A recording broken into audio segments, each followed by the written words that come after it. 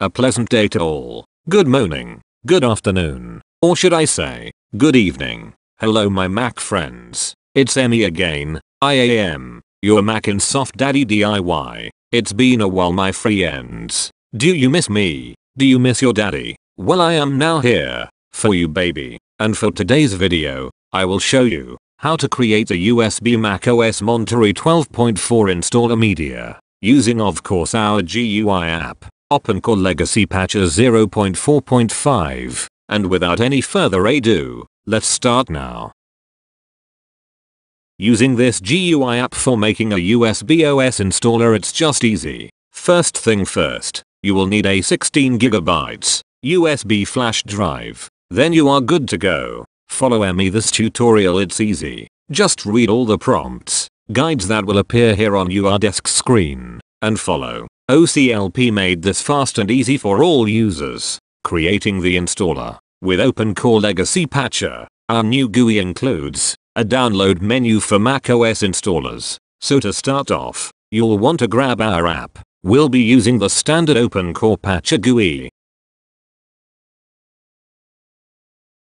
After downloading the package and once the OCLP finished installing the Install Assistant PKG into Applications folder, a prompt appears. OSA script needs administrator privileges to add Install Assistant and asking our password. Then type it in baby. Click OK.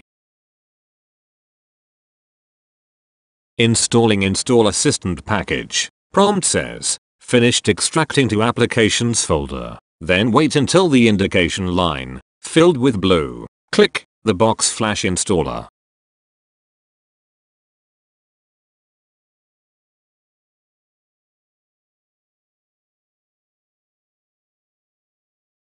Select macOS installer. Installers found in Applications folder is 12.421F71. Yes, we click that box. Then a prompt appears. Format USB. Selected USB will be erased. Please back up your data. Missing drive ensure they're 14GB plus and removable. Then click your disk to USB 3.0 of 16GB. Click it. Creating installer. Install macOS Monterey. Formatting and flashing installer drive. First insert a 16GB USB flash drive to the USB port hub. Developer note: creating macOS installers can take 30 minutes plus on slower USB drives. That's why we highly recommend that you're using a 3.0 USB flash drive, because the read and write is much faster than the ordinary drives. We will notify you when it's done. Please do not close this window until the bytes are written. However, a prompt says OCLP helper wants to make changes. Then it will ask for our administrator password. Enter your password to allow this. Type it in.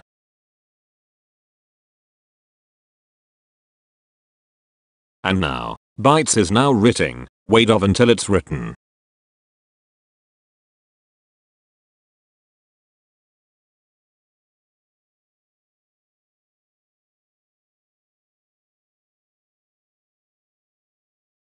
Finished running installer creation script. We have successfully created the macOS installer. Would you like to continue and install OpenCore to this disk onto the USB flash drive? OK, then click Install OpenCore to disk.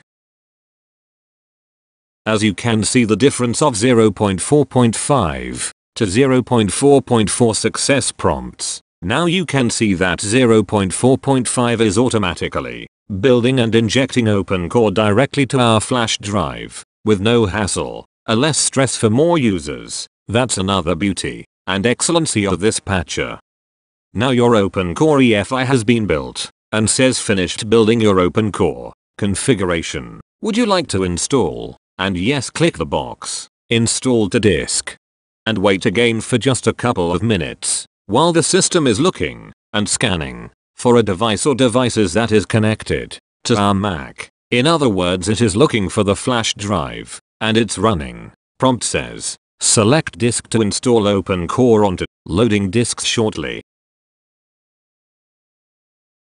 Then choose the correct disk that appeared here as usual. Click the flash drive. Click disk 2. You can see it's indicated our USB disk 3.0. Click it. Now select partition to install. Open Core on 2. Click EFI 209.7 MB. Then, enter your password, of course.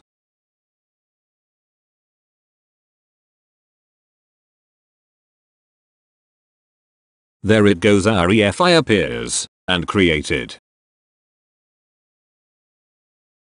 Copying Open Core onto EFI partition, adding external USB drive icon, cleaning, install location, unmounting, EFI partition, Open Core transfer complete. Thank you, it's almost done, baby. And finally we have to reboot our machine to apply. Prompt says, Open Core has finished installing. To disk, you will need to reboot and hold the Option key, and select Open Core Boot EFI option, then restart our machine. Thank you, again, for this wonderful time, sparing your precious time with me, and if you and your friends happen to like this video, give a thumbs up, make it color blue, slap the bell icon, give us a like, comment, and subscribe. Thanks for watching this video. Once again, this is your Mac and Soft Daddy DIY, saying, peace, God bless, and ADDIOS, adios.